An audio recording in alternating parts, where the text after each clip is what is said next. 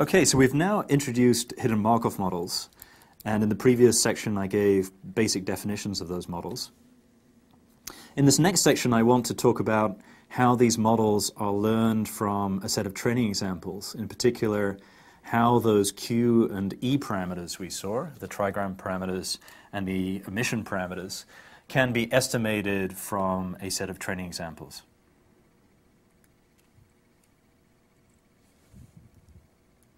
And this is actually quite straightforward.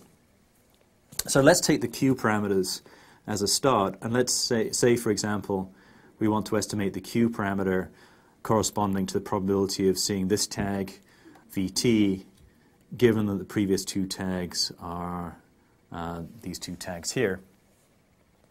And we can use our training corpus, of course, to induce counts of different tag sequences. So what I've shown you here is essentially a linear interpolation method for estimation, very similar to the methods we saw for trigram language models in the last lecture in this course. So here I have an ML estimate, maximum likelihood estimate. Actually, this is the trigram maximum likelihood estimate.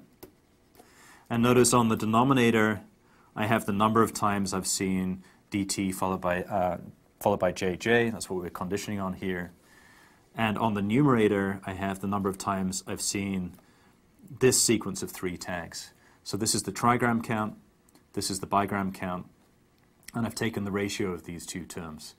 These counts can be taken directly from those training examples, which consist of entire sentences together with their part-of-speech sequences. Similarly here, I have a bigram maximum likelihood estimate. So again, it's a ratio of counts, number of times I've seen jj, that's the second tag in this sequence we're conditioning on, and then on the numerator, the number of times I've seen jj followed by vt. And finally, I have the unigram ML estimate.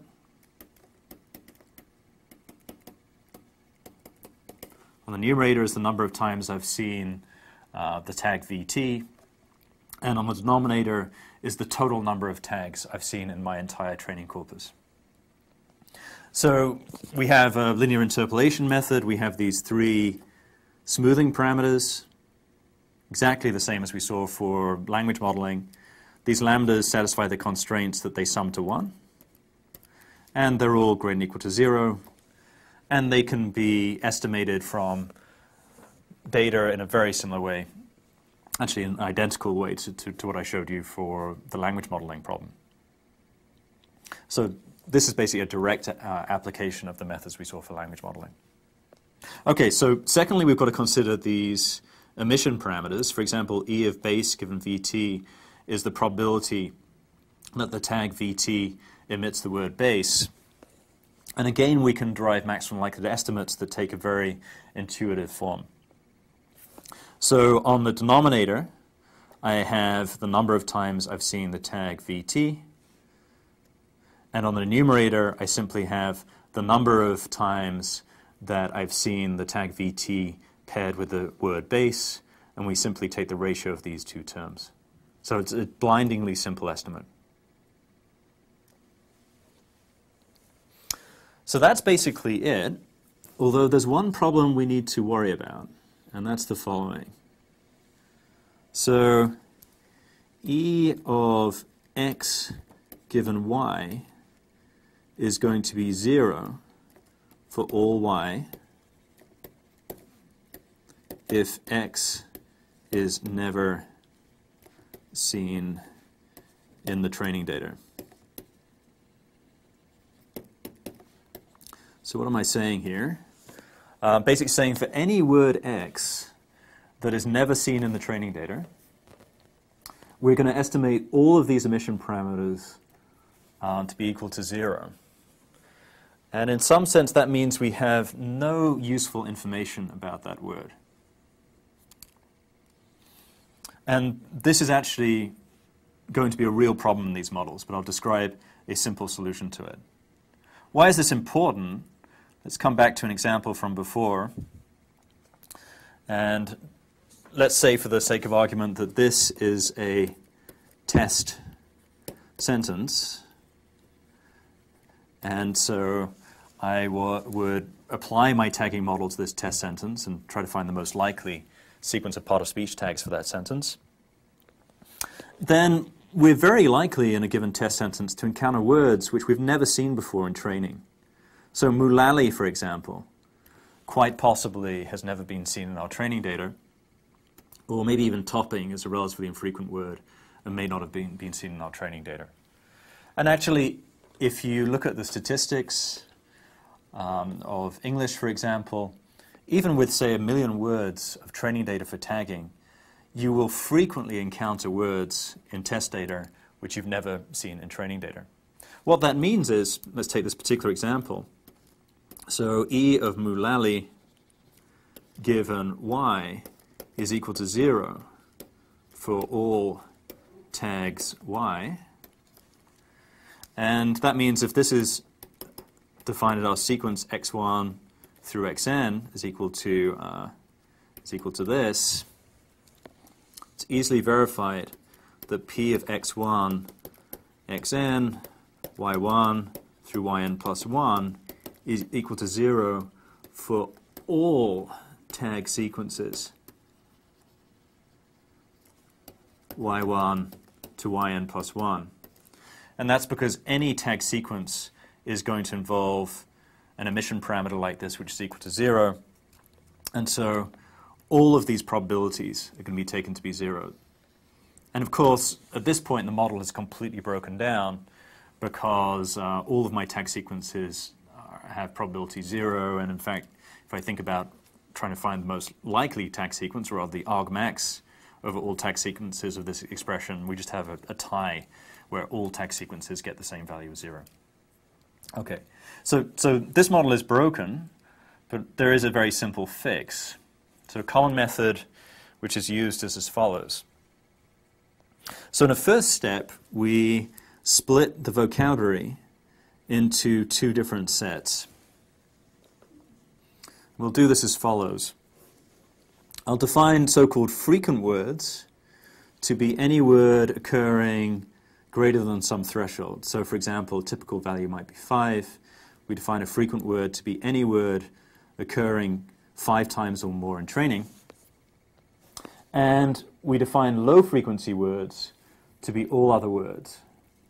So this is going to include words seen less than 5 times in the training data, and also words which are seen 0 times in the training data. So all those new words that we see on test data examples which have never been seen in training.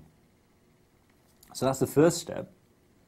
And the second step, we're going to define a mapping where we map low-frequency words, so all the words in this set, into a small finite set, typically depending on spelling features of those words. I'll give an example of this in the next slide. But the basic idea is to take this very large set of low-frequency words, there might be many, many words that fall into this class, and for each word just map it into one of, say, 10 or 20 new words, this small finite set. Let me be concrete by giving an example. And this is from a paper by Bickel and others from 1999, specifically on the problem of named entity recognition. So they defined a mapping from these low-frequency words to roughly, I think there's roughly 10 or 15 different possible word classes. And these were chosen by hand and using some intuition and insight about the problem that they were attacking, which was named entity recognition. So this partition of the low-frequency words into these different classes has been chosen to try to preserve some useful information in the named entity recognition task. So for example, if they see a low-frequency word consisting of 2 digits, they map this to a class called 2-digit num. 4 digits, 4-digit num. Let's look at some others. A word which is all capitals gets mapped to a word called all caps. We have anything which is the first word of a sentence is mapped to a symbol called first word. That's essentially because even though that word is capitalized, the capitalization information is not that useful in that case, because all words at the start of a sentence are capitalized. Any word whose initial letter is capital, but whose other words are not capitalized, is mapped to inner cap, and so on and so on.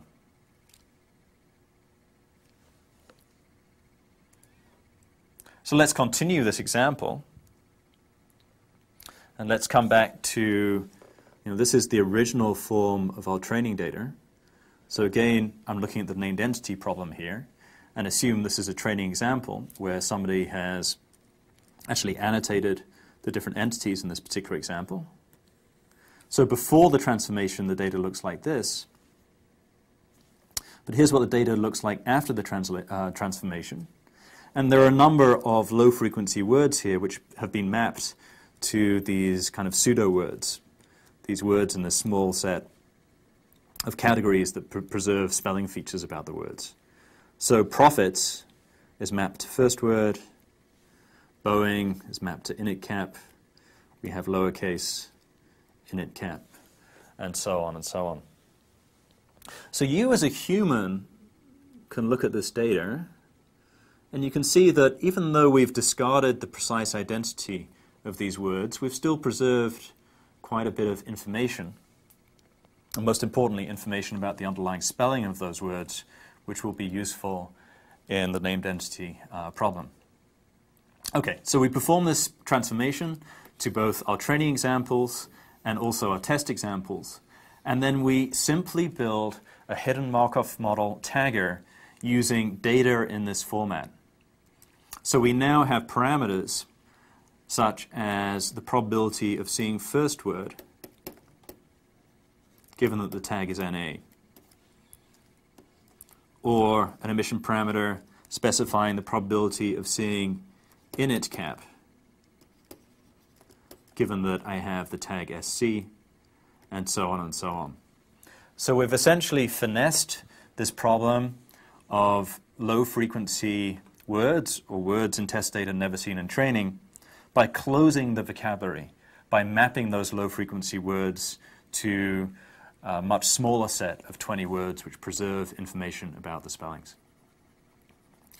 The nice thing about this is that it's a very simple method. Once we've done this, we can simply read off straightforward maximum likelihood estimates of these different parameters.